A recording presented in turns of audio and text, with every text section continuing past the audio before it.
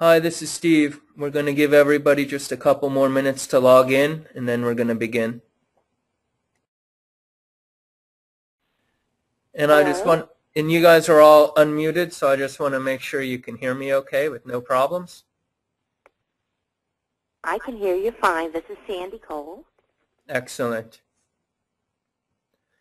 And what I'm probably going to do is I'm going to leave you unmuted, and you have a control that will allow you to mute and unmute yourself, so that if you do have any questions. Okay, great. Okay. So Yes. what we can do is we can go ahead and begin, and let me make sure you can see my screen, correct?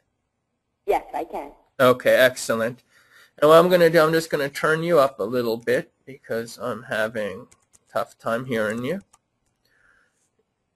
And what I've done is I've already just logged in. What it is if I log out real quick, you're going to see we have our main login page. What we do is we update you with any pending information down here in our information section. But of course, to log in, you just use your username and password. And we're going to log right in, and we're taken to our master home page, which is showing me as of right now my schedule. What we're going to do in this webinar is we're going to look at our e-prescribing system. We're going to focus on e-prescribing, but of course in order to access e-prescribe, we've got to actually go through the EHR to get to the e-prescribing points. So of course, that's why when you log in, you're looking at your home page, showing you any appointments that may have been scheduled. Here we are at 1 p.m. And of course, I've already gone ahead and used my appointment scheduler to put a patient on the schedule, but we don't necessarily have to put a patient on the schedule. If we wanted to, and we were using this as a standalone e-prescribing system, I could come in to my search patients and start typing in a patient's name and find the patient that I want to work with in order to do an e-prescription. So I typed in part of her name. I've narrowed it down to May Walsh. So I'll go ahead and just click on her name. Doing so is taking me into a patient summary, showing me any active allergies, active diagnoses, active medications. And of course, because this is the first time I'm working with this patient, there's no data found. As we use our e-prescribing system to populate allergies and populate medications, those allergies and medications will be listed on our summary page. Of course, our summary page is only going to show us the active allergies and the active medications. I'll go ahead and click on my progress note. You'll notice we can create a new one. It's got a little plus sign, and you'll notice throughout our system we do have the consistency of any time we can create a new one, we're going to have a little plus sign for add.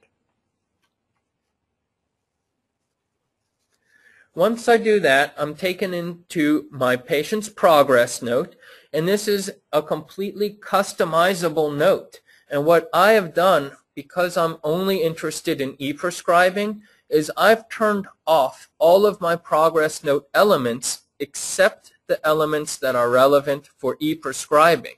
Those elements being active allergies, active medications, and then of course down here in my plan section, I'm going to have my manage prescriptions. So if we were doing May Walsh and it was our first time entering her into our system, into our e-prescribing system, what we want to start with is entering her active allergies. So I'm going to click on the Manage Allergy link, and this is going to go through our single sign-on into our e-prescribing component. First thing I'm going to notice is I don't have a zip code entered for this patient, and so it's letting me know my insurance eligibility may fail. We are tied in with the SureScripts e-prescribing system, and as such, it can identify patients who already exist in the SureScripts system based off of their name, gender, and zip code and date of birth. And so what would happen is if this patient were part of a insurance plan with the formulary, we would have formulary information. If SureScripts identified her as being part of a mail order pharmacy, we would have mail order pharmacy information as well.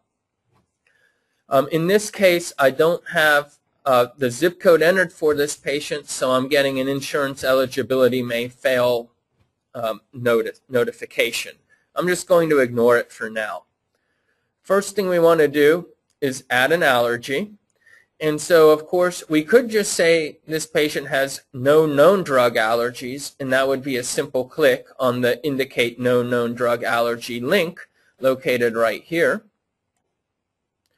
Or I could use my common allergies and come down through my list of allergies available to me and select the allergy that I want to denote she's allergic to. Maybe she's allergic to the penicillins. And we can add that common allergy using the Add Common Allergy button. And now we're going to use our drop-down to indicate what type of reaction the patient has. Maybe the patient has a rash, and maybe we can also indicate that she experiences swelling. So you'll notice for my primary reaction type, I was able to choose from my drop-down, but when I want to add multiple, I can always add free text. If we know the onset date, we can enter the onset date, and maybe she's been allergic to it since the summertime, in 2006. Filling out that information, I can now add that allergy, and we're going to see that it's now added it to my active and current allergies. If I use my link up top here in the right-hand corner to return to our EMR and go back to the progress note, we're going to be redirected. We're going to see a little refresh indicator happening, and in a second or two, my allergy is going to come across to my progress note. You'll notice I also have an MU, or meaningful use icon, and that meaningful use icon has now switched from a blue pending icon to a green completed icon, indicating that I am now fulfilling the meaningful use aspect of maintaining an active allergy list. This allergy is now added to my active allergies, and each time I open a new progress note for this patient, I'm going to see this penicillins group allergy listed. If you recall, a little while ago we were looking at that patient summary page, and when we look at the patient summary page, we are also going to see that penicillins group listed here as one of our active allergies. I'm going to jump right back to my progress note. We'll see here's our active allergy we just added. And the next thing we may want to do is manage medications. These would be the medications that the patient is currently taking. And to do that, we can click into Manage Medications. Again, we are coming into our e-prescribing portal, and the first thing it's asking me now is, you have not entered a pharmacy for this patient, and we need to enter that pharmacy. Maybe we don't know the pharmacy information yet. We just want to manage the medications. So up here in our blue title bar, we can click on Manage Meds. Again, this is where we are going to add the medications that this patient is currently taking. These could be medications we prescribed last week with paper, or last month with paper, or that the patient's been taking for years and years. What we want to do, of course, is have an electronic record of that, and by having the electronic record, the e-prescribed system would then be able to provide us with drug-drug interactions. By adding the allergy, we'll be able to get drug-allergy interaction, and by adding any medications the patient is currently taking, we'll get drug-drug interactions. So let's go ahead and add a medication. We'll look up Zoloft, we'll find it. We'll select the SIG. We may not know the exact SIG that the patient is taking, and we may not even know when the patient started this medication. We can simply just click Continue and add that medication as an active medication. Again, this is a medication the patient is currently taking. I've got a question for you. So Sure. the vendors that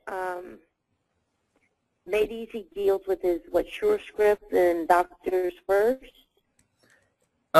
Correct. So we use Doctor First for our e-prescribing portal, and Doctor First is a SureScript Gold associate. So we are able, through our single sign-on, as you saw, by simply clicking these links on your progress note, you kind of seamlessly go through and seamlessly get into Doctor First without even realizing you're entering another system. Okay, I got you. We actually have some other people on the call. I'm going to go ahead and So we were at the point where we were adding our active medications,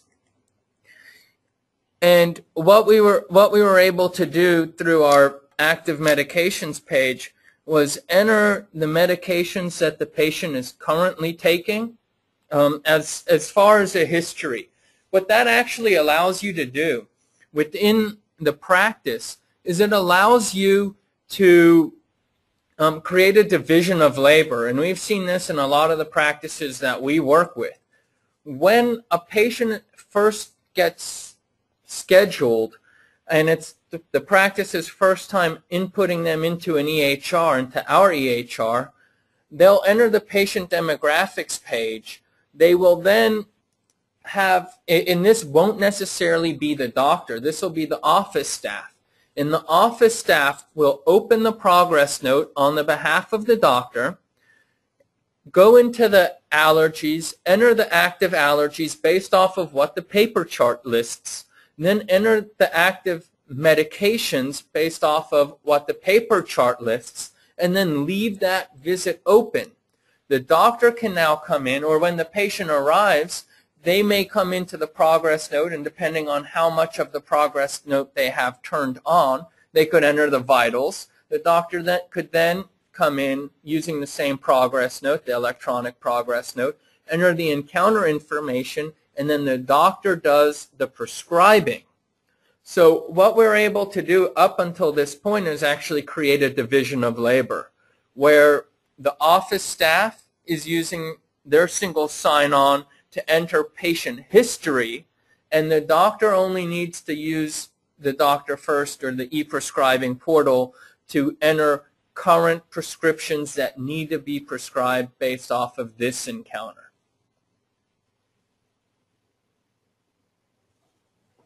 Okay, so returning to our Manage Meds area of our e-prescribing portal, I'm going to go ahead and I'm going to add another prescription.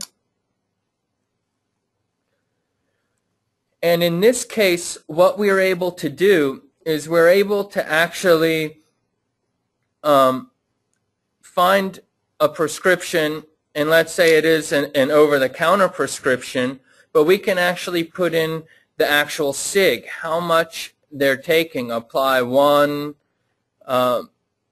liberally to affected area, twice a day as needed, right? And then how long we want them to take it, maybe for 14 days.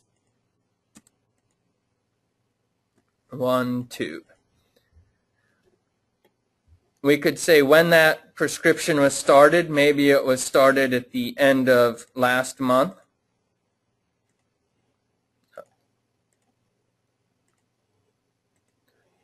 And we can just click Continue. And now we're going to not only add the prescription, but we're adding the prescription along with the SIG to that prescription. When we return to the EMR and we give our EMR that opportunity to refresh because the two systems are speaking to each other back and forth, we're now going to notice that our active allergies is going to, or our active medications is going to refresh, and we're going to see the two medications that we have added, one without the dosage and one with the dosage. So again, I'll pause here and let you guys ask any questions that you may have.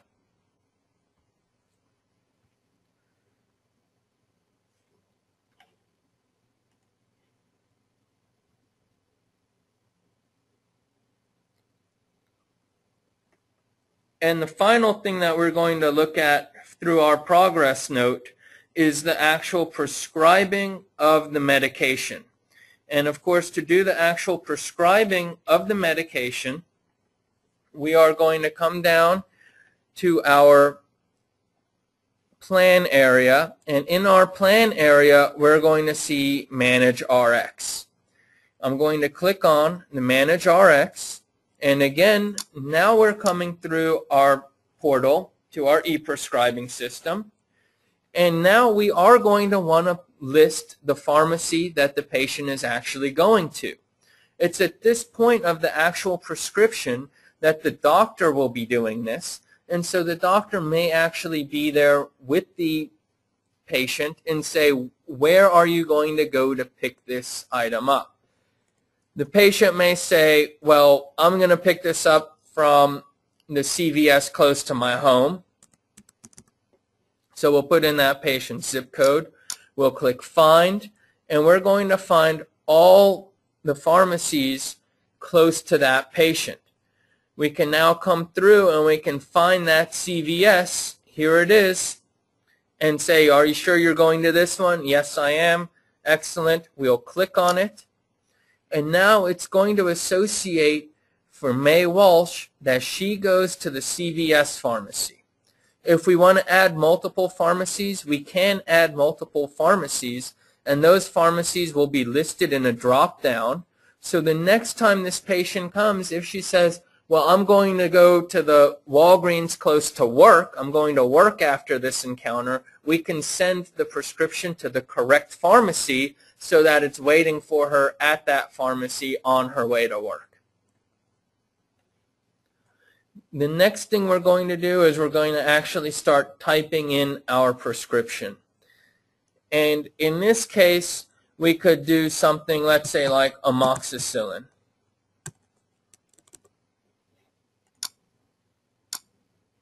We just type in any part of the word, and we're going to find any medication that matches that part of the word that we typed in. We find our amoxicillin, we click on our prescription strength, and you're going to notice the first thing we get is an allergy alert. We see what the reaction type is, and of course this alert is based off of the allergy we just entered. The other alert we're going to get is a geriatric precaution alert. Based off of the patient's age, we're being told that the patient's over 65 and using amoxicillin should be evaluated carefully. As far as the allergy, we can put in a justification of why we're prescribing this, and we can prescribe anyways. Prescribing anyway is now going to take us to the SIG page. Because I have used this medication in the past, my SIG is already populated with my previous SIG information. Maybe for this patient I'm going to change it up a little bit. So I want to change it to take 2 capsules by mouth 3 times a day. Instead of 14 days, maybe we're only going to do it for 7 days, and therefore we only need to do 14, or no, we'll have to do a few more than that. Maybe if we do 7 again, it would calculate it for us.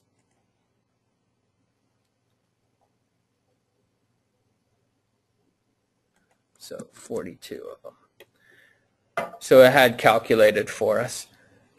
You're going to notice that our justification for prescribing this is already populated in our directions to pharmacist, so that if the pharmacist knows that this patient is allergic to the penicillins group, the pharmacist will see the instruction from the provider. Substitution permitted or dispense is written. And then finally, we just click continue.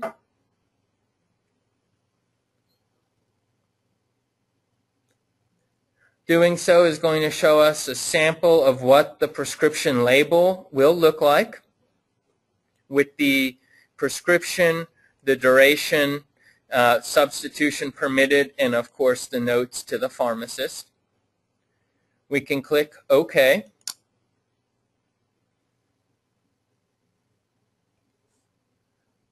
And now we're going to see this medication has been listed as one of our pending prescriptions for the patient. This prescription has not been sent yet until we, the provider, sign the prescription and send it over to the pharmacy.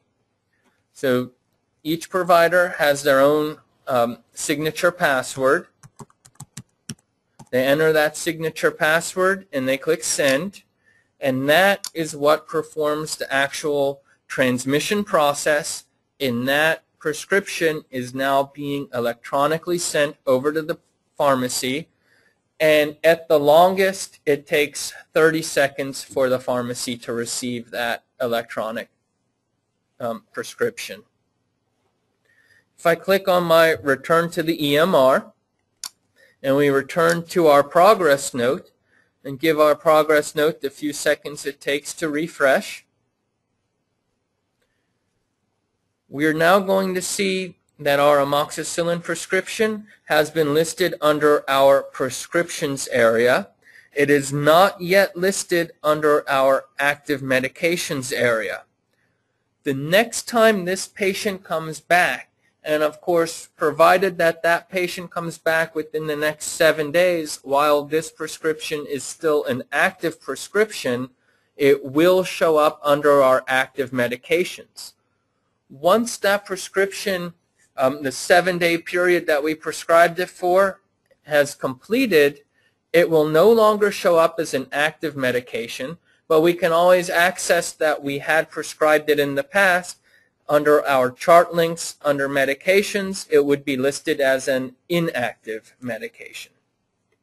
So we are keeping a history for you of the medications that you have prescribed in the past. Which ones are currently active are displayed to you automatically. The ones that are no longer active, there's still a history of it. It's just you have to go and physically look it up. Once we've completed our prescribing, we just sign off on that note, and that closes out this encounter for the patient. We get a preview. We can always print out our progress note. If we're still doing a paper chart, we just want to adopt e-prescribing. We can print out this paper medication allergy history list and put it in our patient chart, or we can always just close it out, because that information is always available to us in our electronic system by clicking under our chart links on our past notes. Doing so is going to show us the encounter we just entered, and we are going to see that in that encounter we entered the allergy, we entered the medication history, and we entered the medications. If we were to create a new encounter for this patient as of right now, or even looking at it right now from our patient summary, what we're going to see is the amoxicillin that we just prescribed is now listed as an active medication. Right here we see our active medications, and we'll see the amoxicillin we just prescribed is considered an active medication.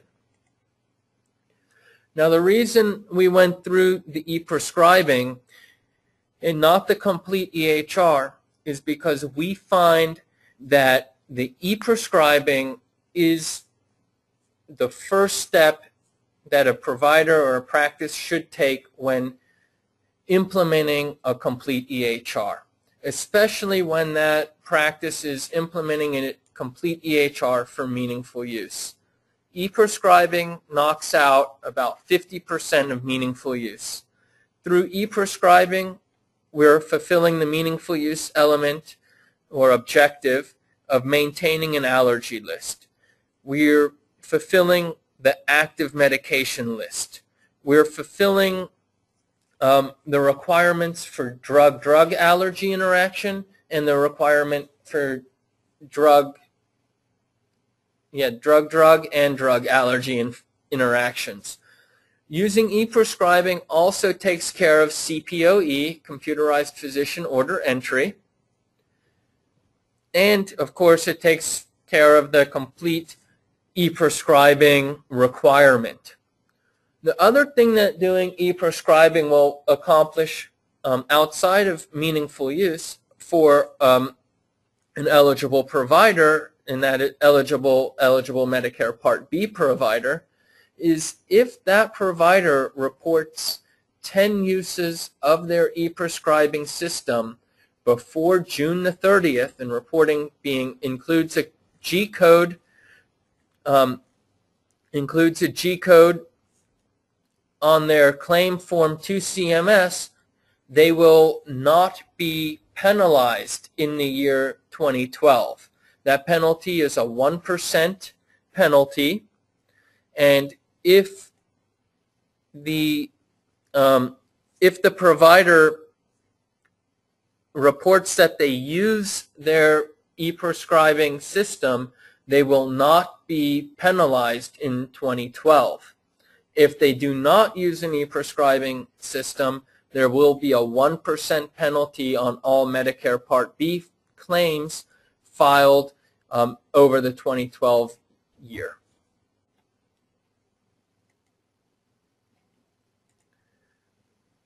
So again, I'm going to pause and ask if there's any questions.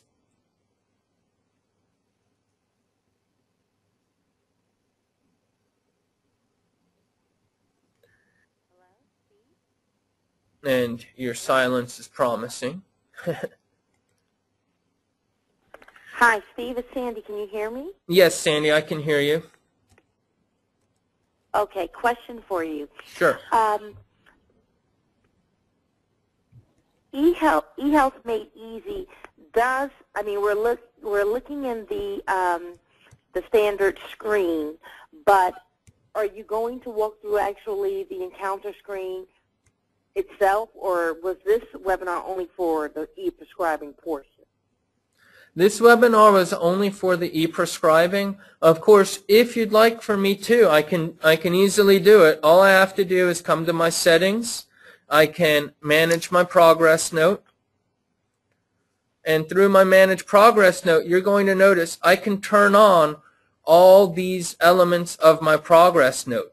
You're going to notice my meaningful use elements each have a meaningful use icon, but I can always turn on, let's say, everything in my progress note. Okay? I've now activated everything in my progress note. And now, watch what I'm going to do. I'm going to go to my recent patients, and you're going to notice that May is now at the top of my list. Let's go ahead and click on May again. We're taken to that patient summary where we see all the information we've just entered. When I click on my progress note, and of course this would be the next, we'll call it the next logical step, after your practice has implemented e-prescribing and are comfortable using an electronic system, they could now turn on the rest of the EHR, and you're going to notice that my progress note has now completely changed. I see my encounter reason. I see my vitals. I see my active allergies, which we saw before, but now we have a chief complaint, a history of present illness, a review of systems, past medical history, past surgical history, hospitalizations. Here are our active medications, our family history, our social history, physical exam, assessment plan. There's our prescribing area, our comments, patient tasks, and finally confidential notes.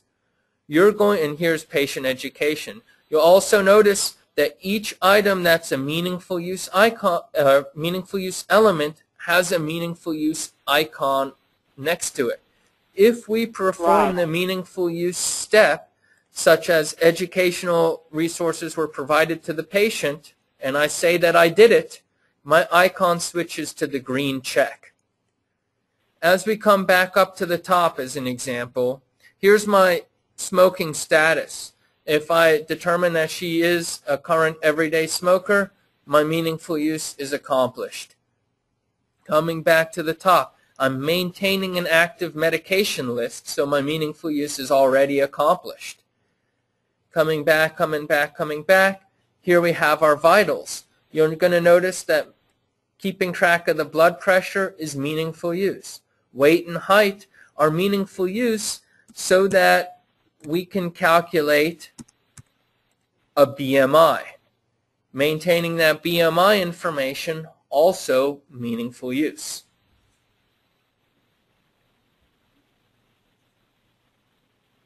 Okay. Okay. So yes. So what we try to do and what we really try to stress is let's start small and let's get comfortable integrating an electronic system into our current workflow prior to just making one big switch over. Let's kind of have a little bit of overlap time where we are just doing e-prescribing with our paper-based workflow. Then we can implement more and more features for meaningful use into our daily lives until finally we're no longer using paper charts and we are using only the EHR.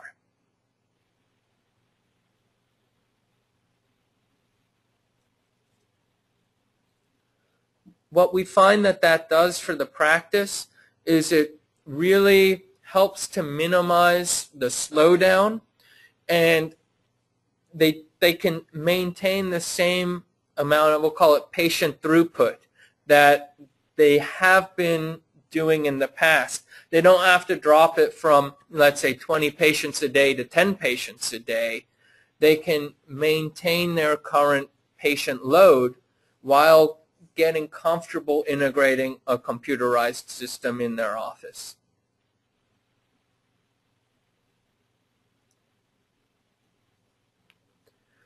And like we said, what it also does is it introduces them to some of the aspects of meaningful use.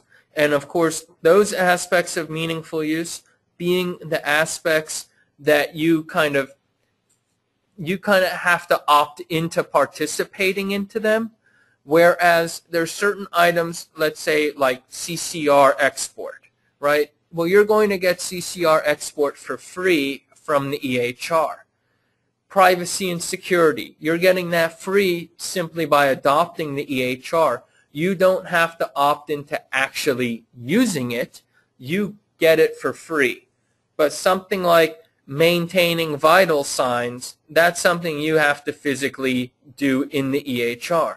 Maintaining that allergy list, something you physically have to do in the EHR in order to get it into the EHR.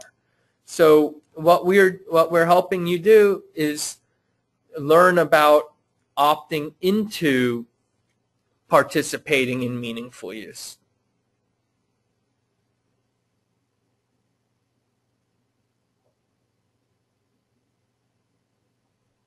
Any other questions? Any other things you'd like for me to review?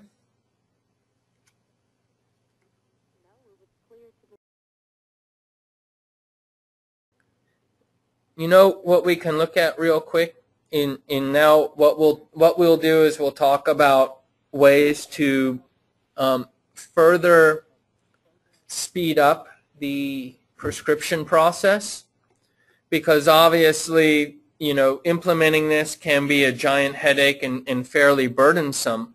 What we can always do through the e-prescribing system, and I'm just clicking on it now in order to go through the single sign-on, get back into our e-prescribing. what you're going to notice is I do have favorites listed. As a provider, I can preset favorite prescriptions, and I can have a drop down of my favorite prescriptions, which are the items I'm regularly prescribing, and what that can do along with the SIG, and what that can allow me to do is just select the item, hit use, and without having to go through that whole process of entering the SIG information, I get my geriatric precaution. I'll prescribe it anyways. And without having to do any of the SIG information, it goes straight to my pending prescriptions area. All I have to do is sign off on it and send it out, and that goes off to the pharmacy. So as so obviously there's a bit of a curve, and as you continue to use your ePrescribe system and get more and more comfortable with it and exercise all the features that it has available to you, you can make ePrescribing such a quick process that it really does not interfere with your daily practice life. Return to the EMR. And of course here we're going to see that that medication now pops up on my prescription list with the SIG and everything.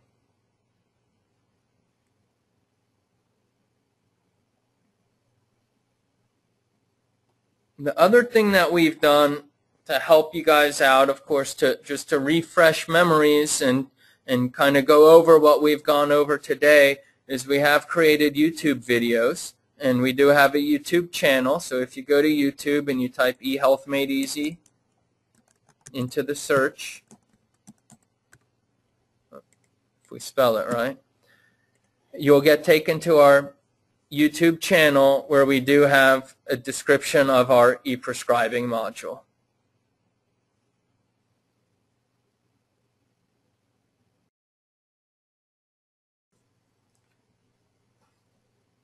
And so just in summary, what we've gone over today is ePrescribing, using our EHR and our progress note by limiting the progress note elements to only cover the ePrescribe aspects as our initial step into using a complete EHR, learning how we can do previous medications, current allergies, as well as our prescriptions. And then once we get comfortable with that, how we can start implementing the complete EHR in order to perform meaningful use.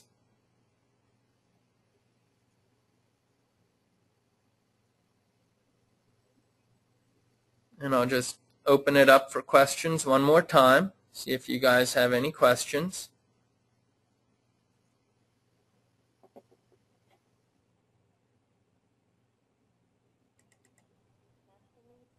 You made it very clear. Thank you. Okay. Well, I do appreciate your time. And, of course, if you do have any questions, if you want to go over anything again, feel free to let me know. My number is right here in the bottom corner of the page, 1-877-394-7774. My direct extension is extension 5. And, again, my name is Steve. And you're welcome to call me, and we can go over it as many times as you need. Okay. Thank you very much. Sure. I hope you have a great afternoon. You too. Bye-bye. Bye.